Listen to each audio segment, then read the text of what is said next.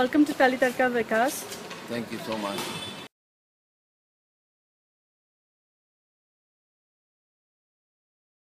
Okay, the question is, in the 11 years of your journey in the television industry and perhaps a couple of movies, Yep.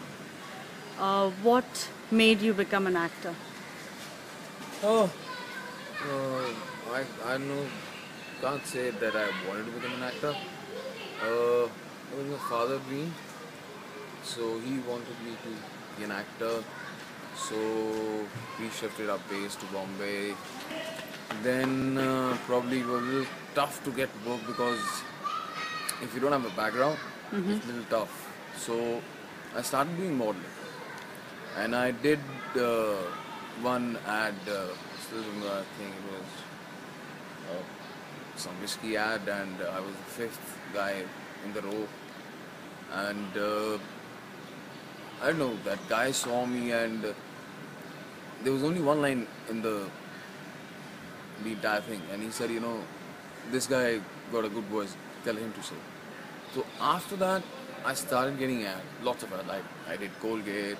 I was the first brand ambassador for Aquafina in India. Okay. I did Raymond's, lots of other things. Then, not this building, earlier building that we used to stay. Neena Gupta's office used to be upstairs. So I was just, one day I was just playing, and they asked me if you want to play a brat role, and we are making a show called Kyota. Yeah. Right. Simultaneously, I was doing Oops, Okay. which was on male strippers. Okay. It was way ahead of time, but nothing ashamed of what, because it was a storytelling of two people, two friends. One agrees for some time, like, okay, it's fun, but it's not my career going to be.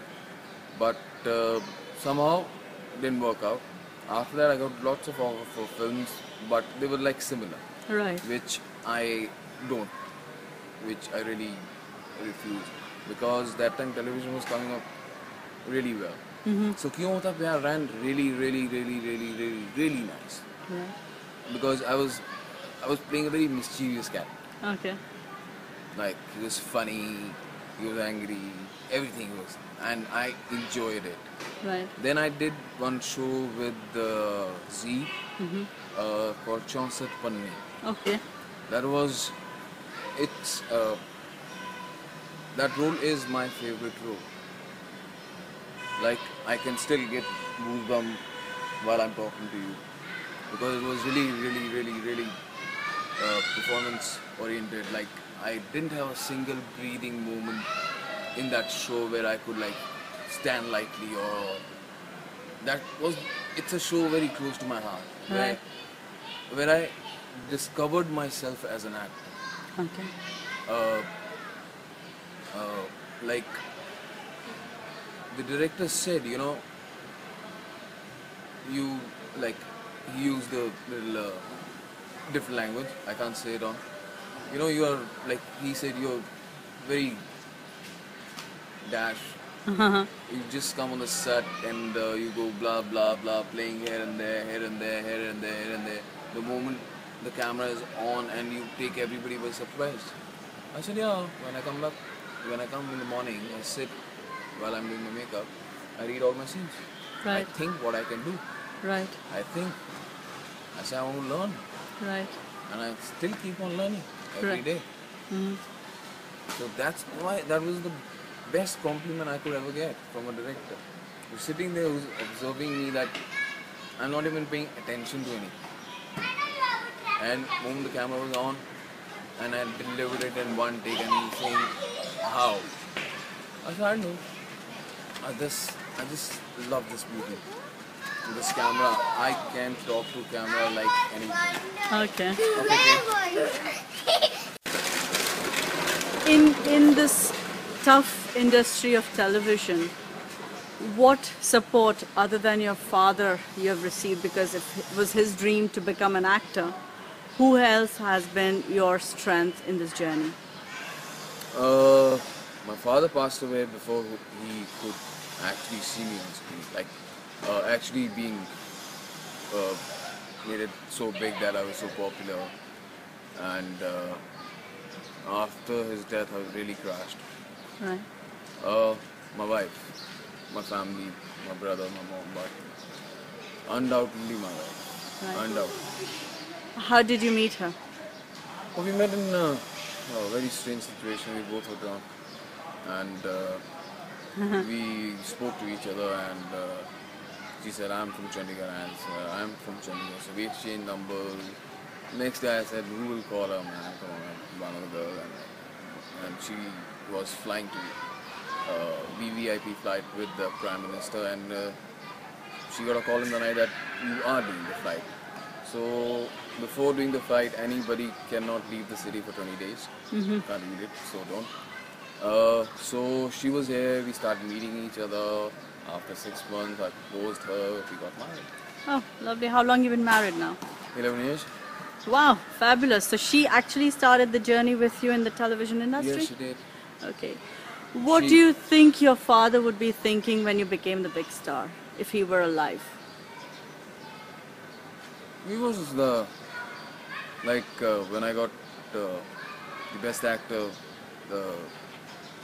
for Kahin To Hoga, the negative role. It was clean sweep for all the before they could announce, and the auditorium used to say Vikas, Vikas, Vikas. So Right. I used to look up and I cried. Definitely I did. Right. And I still feel when I bought my first big car, and I could give him, I have 2-3 cars now. I can, I wish, he could be, but everything has a fate. So maybe he's gone up and said to God that, my son is talented or whatever. That's how I started getting jobs. How involved is your wife in your career, if at all? Oh, not as a career, I would say everything. Okay. Every tough journey, like when my father passed away, whatever money I had, we had to spend on him and everything. She single-handedly ran the house for 1 year. I didn't have work. Okay.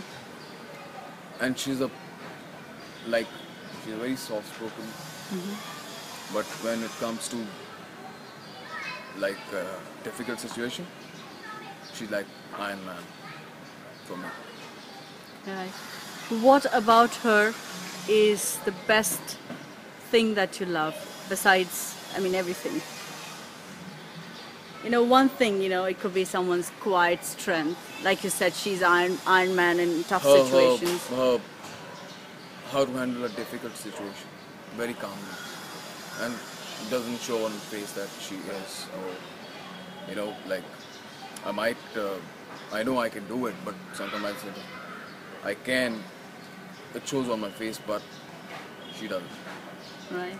And is there anything that you'd want to change about her, even after 11 years, that probably niggles you? Is there anything? No. All hunky-dory? Yes, perfect. Absolutely lovely to hear that. Yeah, because, you see, if you don't fight, you're not going to love. Agreed. Because if I'm doing something wrong, if she's not going to fight with me and to stop me not to do, then if I say that she is nagging, I'm really sorry, that's not. She's correcting me. Correct. Now, what do you look forward to in your personal life with this new project? Let's see what happens. And after a gap, I'm going back on Star. Okay. Because most of the shows I've done on Star. Right. It's been 2 years I've not worked with Star, so they recommended and they called. So, homecoming. Right. How long was this hiatus that you took? Sorry? How long was the hiatus that you took? How long have you not taken a project on before you took this one? 3 months. 3 months. Yep. So you regularly uh, strive to work, or do you take long hiatus? Do you think a sabbatical is necessary for an actor to recharge? Yeah. And From fiction, I go to non-fiction. I do those dancey numbers, those Nach Badi I did with my wife, and I did Nach Ke Dikha. So you get breather, definitely. tell us about a reality show experience, both of the dance shows that you did. Uh, both. See, you can't judge them seriously. It's completely audience oriented stuff, and you don't know what's happening actually. But it's nice that people actually talk about it. That you like. I love my performance when girls threw challenge to us that you have to do Kathak, Right. and everybody looked at me. So I said, okay, I'll do it. I'll do it. I said, I have no issue, I'll do it. So I was locked up for 2 days. And I said, nobody will call. Unless and until I'll call everybody that I am prepared, come and see, nobody will come. Right. And I was competing against a girl who's done Kathak for the last 8 years. Wow. And when the show started, everything happened. Her performance she was brilliant, Right. flawless, everything. And my turn, I did. The result, it was a tie. Uh-huh. They said we can't because she was flawless, but you've come. We didn't even like thought about a challenge. But you made us do something which has never happened on Indian television. Right. In 2 days, you've done a form which you've never done it. Yeah. And it takes a lifetime, actually. No, but I know. I just did it. It happened to me. So are you a person who would thrive on challenges? Yeah, why not? Whenever they told me, okay, jazz, I said, okay, I'll do it. No problem. Okay. Why not? It's adventurous life. If I'm getting to learn something without I'm being paid, I'm getting paid for it. So why not? Right. Right. Tell me something from your college days where you would have been given a challenge and you did it. If you remember anything now, I'm sure you do. Something. There are stupid challenges in college. Okay, you can go up free and just do the fire, or take your bike and just ram into it and just jump from this wall and that. That's the only stint because I'm a very cautious driver. I don't like crash driving at all. I like civilizing driving, which is not possible in India, Right. probably everywhere. Right. They keep on honking. When it's a jam, you can see there's a car ahead, there's a car behind, there's a car here, there's a car. Sorry, I can't fly. Suddenly, I'm not going to become a Batman and Robin. Suddenly, my car doesn't be a Batman, and suddenly I just disappear and you guys can go, come on, I'm stuck. I can't fly. So, yeah, people should know, people should realize that, by honking the kind of pollution you are doing to anybody, Right. everybody, it's pathetic. Thank you so much. If you could just do a message for Telly Tadka viewers, like that you're watching me on Telly Tadka or something. Okay, hi guys, I'm Vikas Sethi. As you know, you're watching me on Telly Tadka. It was lovely talking to Telly Tadka, and I wish you guys watch me on Geet and pray for me that I do well again for you guys and keep you entertaining throughout my life. Right. Thank you.